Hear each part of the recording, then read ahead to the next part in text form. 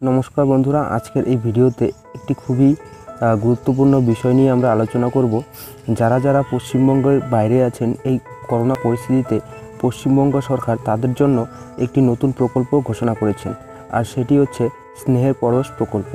এই প্রকল্পটিতে আপনারা পশ্চিমবঙ্গের বাইরে যারা যারা শ্রমিক হিসেবে কাজ করতে গিয়েছেন এবং সেখানে গিয়ে আটকে পড়েছেন তাদেরকে 1000 টাকা করে দেওয়া হবে, আর সেটি আপনাকে সেখান থেকে আপনার মোবাইল থেকে অ্যাপ্লাই করতে হবে। তার অ্যাপ্লাইয়ের সময়সীমা দেওয়া হয়েছে 20 তারিখ থেকে 3 তারিখ পর্যন্ত। তো আজকের এই ভিডিওতে আমরা দেখব যে কিভাবে আপনি অনলাইনে এই বিষয়টিকে অ্যাপ্লাই করতে পারেন। তার পূর্বে আপনাকে একটি ছোট্ট অনুরোধ করব, যদি ভিডিওটি আপনার কাজে লেগে থাকে তাহলে প্লিজ এই ভিডিওর নিচে দেখা লাল রঙের সাবস্ক্রাইব বাটনটিতে ক্লিক করে চ্যানেলটিকে সাবস্ক্রাইব করবেন, এবং সাবস্ক্রাইব করার পরে তার পাশে একটি বেল আইকন দেখতে পাবেন, এবং সেই বেল আইকনটিতে ক্লিক করলে পরে তার উপরে দিকে অল অপশনটা চলে আসবে, আপনি সেখানে ক্লিক করে রাখবেন। এতে কি হবে যে আমি যতগুলো নতুন নতুন ভিডিও আপলোড করব এই ধরনের সমস্ত ভিডিও আপনার কাছে নোটিফিকেশন চলে যাবে, এবং আপনি তাদের মধ্যে একটি ভিডিও মিস করবেন না, এবং প্রত্যেকটি ভিডিও আপনি দেখতে পাবেন এবং সেই সুবিধাগুলো নিতে পারবেন। তো চলুন ভিডিওটি শুরু করা যাক। সবার প্রথমে আপনাকে আপনার মোবাইলের যে কোনো একটি ব্রাউজারে যেতে হবে। ধরুন কি আমি ক্রোম ব্রাউজারে চলে যাচ্ছি, এবং ক্রোম ব্রাউজারে যাওয়ার পরে আপনি এখানে সার্চ করবেন। দেখুন আপনি এখানে সার্চ করবেন joybangamw.wp.gov.in। স্পেলিংটা দেখে নেবেন, জয়বাংলা JAIBANGLAMW.gov.in। এই ওয়েবসাইটটি আপনি সার্চ করবেন। আর আপনি যদি এখান থেকে টাইপ না করেন তাহলে আমি ভিডিওর নিচে ডিসক্রিপশনে লিঙ্কটি দিয়ে দেবো, আপনি সেখানে ক্লিক করবেন এবং ক্লিক করার পরে সেই ওয়েবসাইটটিতে চলে যাবেন। ওয়েবসাইটটিতে আসার পরে এখানে দেখুন স্নেহের পরশ, এবং নিচে দেখুন এখানে পরিষ্কার দেখা যাচ্ছে ডাউনলোড দি অ্যান্ড্রয়েড অ্যাপ। এই অপশনটিতে আপনাকে ক্লিক করতে হবে। এই অপশনটিতে ক্লিক করলে পরে এই একটি অ্যাপ্লিকেশন আপনার মোবাইলে ডাউনলোড হয়ে যাবে, এবং সেদিক থেকে আপনি অ্যাপ্লাই করতে পারবেন। তো দেখুন এই ক্লিক করার পরে এরকম অপশনটি দেখা যাচ্ছে, এখানে ডাউনলোড অপশনটি দেখা যাচ্ছে, আপনি এই ডাউনলোড অপশনে ক্লিক করবেন। ক্লিক করার পরে এরকম দেখা যাচ্ছে, আপনি এখানে ওকেতে ক্লিক করে দেবেন। ক্লিক করলে পরে এইরকম দেখতে পাচ্ছেন অ্যাপ্লিকেশনটি ডাউনলোড হয়ে যাচ্ছে। তো এবার অ্যাপ্লিকেশনটি ডাউনলোড হয়ে গেছে, নিচে দেখতে পাচ্ছেন ওপেন অপশন লেখা আছে, বা আপনি উপরে নোটিফিকেশন বারে এখানে যেতে পারবেন। এখানেও থেকে দেখতে পাচ্ছেন আপনি স্নেহের পরশ ডাউনলোড হয়ে গেছে, আপনি এখানেও ক্লিক করতে পারেন। তো এখানেই ক্লিক করছি, করলে পরে এরকম দেখতে পাচ্ছেন আপনি ইনস্টল অপশনটি দেখা যাবে। এই ইনস্টল অপশনে আপনি ক্লিক করবেন এবং ক্লিক করে সেটাকে ইনস্টল করে নেবেন আপনার মোবাইলে। এবার অ্যাপ্লিকেশনটি ইনস্টল হয়ে গেছে। এবার অ্যাপ্লিকেশনটি আপনার মোবাইলে খুঁজে দেখুন, এরকম দেখা যাবে স্নেহের পরশ লেখা, আপনি এখানে ক্লিক করবেন। এরকম একটা ইন্টারফেস চলে আসবে। সেই ইন্টারফেসের নিচে দেখুন আপনি আপনার পছন্দ মতো ভাষা চুজ করবেন, সেটা একদিকে বাংলা এবং একদিকে ইংলিশ। চুজ করার পরে আপনি সেখানে যতগুলো অপশান আসবে সেগুলোকে অ্যালো করে দেবেন। যেমন ধরুন এখানে অ্যালো করা হচ্ছে। আপনার ডিভাইসের লোকেশন নেবে, সেই লোকেশন অনুযায়ী আপনাকে দেখা হবে যে আপনি কোন রাজ্যে রয়েছেন। এই অপশানটিতে আপনি ক্লিক করবেন।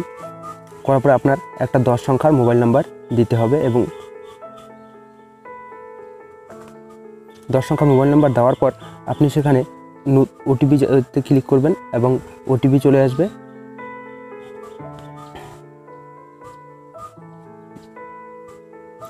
সেই ওটিপিটা আপনি এখানে দিবেন। ওটিপি দেওয়ার পরে আপনি ওটিপি যাচাই করে নিন। করার পরে আপনার এরকম একটি অপশন দেখা যাবে। সেই অপশনে এখানে যত কিছু লেখা, সমস্ত কিছু এখানে লেখা রয়েছে। এই লেখাগুলো আপনি একবার পড়ে দেখতে পাবেন। যদি আপনি বাংলায় করে থাকেন তাহলে বাংলায় দেখতে পাবেন, যদি আপনি ইংরেজিতে করে থাকেন তাহলে আপনি ইংরেজিতে দেখতে পাবেন। তারপরে আপনাকে নিচে এখানে এখনই আবেদন করুন অপশনে ক্লিক করুন।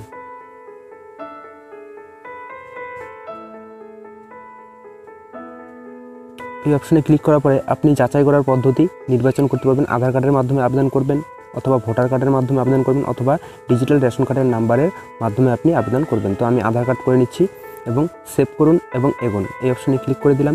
এরপরে আপনার ব্যক্তিগত সমস্ত তথ্য দিতে হবে, আপনার পুরো নাম, এখানে যে সমস্ত তথ্যগুলো চাওয়া হয়েছে সেগুলি আপনার নাম, আপনার পিতার নাম, তারপরে হচ্ছে আপনার জন্ম তারিখ, তারপরে আপনি এখন বর্তমানে কোথায় কাজ করছেন বা কোন রাজ্যে রয়েছেন, তারপরে আপনার মোবাইল নাম্বার, বাড়ির পরিবারের কারো একটি মোবাইল নাম্বার, তারপরে আপনার ডিস্ট্রিক্টের নাম, তারপরে আপনার হচ্ছে গ্রাম, তারপর হচ্ছে আপনার পঞ্চায়েত, আপনার গ্রামের নাম, পিনকোড, এই সমস্ত কিছু তথ্য দিয়ে দিবেন।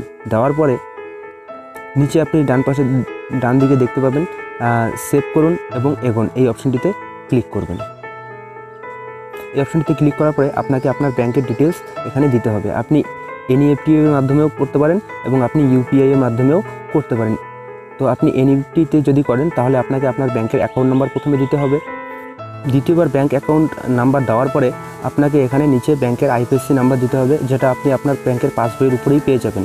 এবার এখানে একটি সমস্যা হচ্ছে, আমি অ্যাপ্লাই করতে গিয়ে দেখতেছি যে সমস্যাটি, আপনি এখানে আইপিএসসি জায়গায় যখনই একটি কোড লিখছেন বা কোনো একটি নাম্বার লিখছেন, লেখার পর দ্বিতীয় নাম্বারটি আর আসছে না। দ্বিতীয় নাম্বারটিতে ক্লিক করলে সেটা অটোমেটিকলি ব্যাক হয়ে যাচ্ছে। তো এইরকম সমস্যা যদি কারো হয়ে থাকে তাহলে কি করবেন, তাহলে আপনি আপনার সেটাকে মিনিমাইজ করবেন এবং মিনিমাইজ করার পরে কোনো একটি অপশনে কোথাও চলে যাবেন, যেমন কি ধরুন আপনার মেসেজেই চলে যাবেন, যেখান থেকে আপনি মেসেজ কাউকে সেন্ড করেন বা আপনি হোয়াটসঅ্যাপে যেতে পারেন। সেখানে গিয়ে আপনি আপনার ব্যাংকের আইপিএসসি কোডটি কোনো এক জায়গায় লিখবেন। লেখার পরে সেটাকে সম্পূর্ণটাকে কপি করে সেখান থেকে কপি করে নেবেন বা কাট করে নেবেন। আপনি নেওয়ার পরে আপনি পুনরায় সেই জায়গায় চলে যাবেন। সেই জায়গায় যাওয়ার পরে সেখানে আপনি সেটাকে এখানে পেস্ট করে দেবেন। পেস্ট করে দেখুন এখানে চলে আসছে। আগে কিন্তু আসছিল না, আগে একটি লিখলে পরে দ্বিতীয়টি আর আসছিল না। এবার এরকম আইপিএসসি লেখার পরে ডান দিকে দেখতে পাচ্ছেন যাচাই করুন অপশনটি রয়েছে, সেই যাচাই করুন অপশনে ক্লিক করবেন এবং যাচাই করুন অপশনে ক্লিক করার সঙ্গে সঙ্গে নিচের যে দুটো অপশন দেখা যাচ্ছিল সেই দুটো অটোমেটিকলি পূরণ হয়ে যাচ্ছে এবং পূরণ হয়ে যাওয়ার পরে তারপরে আপনি সেভ করবেন এবং এগিয়ে আসবেন।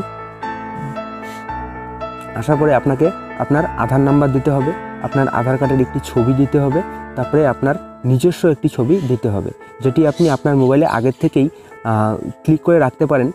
এবং ক্লিক করে রাখার পরে সেই জায়গায় গিয়ে আপনার সেই আধার কার্ডের ছবিটি এবং আপনার সেই নিজস্ব একটি ছবি দিবেন। মনে রাখবেন ছবিটি যেন নর্মাল হয়, ছবিটি যেন কোনো স্টাইল বা মুখ আঁকা বাঁকা এরকম কোনো কিছু না থাকে বা সেলফি টাইপের ছবি যেন না হয়, পরিষ্কার ছবি দিবেন।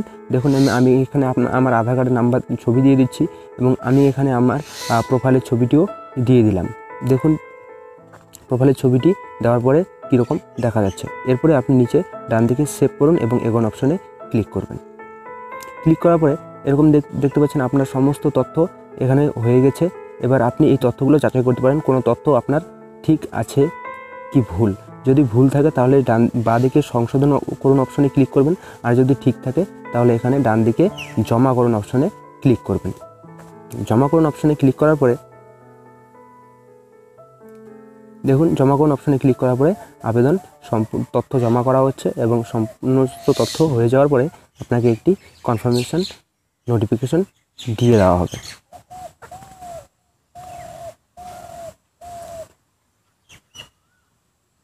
তো দেখুন এখানে দেখা যাচ্ছে সাবমিশন হওয়ার পরে ধন্যবাদ, আপনার আবেদনপত্রটি সফলভাবে জমা হয়ে গেছে। আমরা খুব শীঘ্রই আপনার সঙ্গে এই হচ্ছে আজকের ভিডিও। আশা করি ভিডিওটি আপনার ভালো লেগেছে। যদি ভিডিওটি আপনার ভালো লেগে থাকে তাহলে দয়া করে এই চ্যানেলটিকে সাবস্ক্রাইব করুন।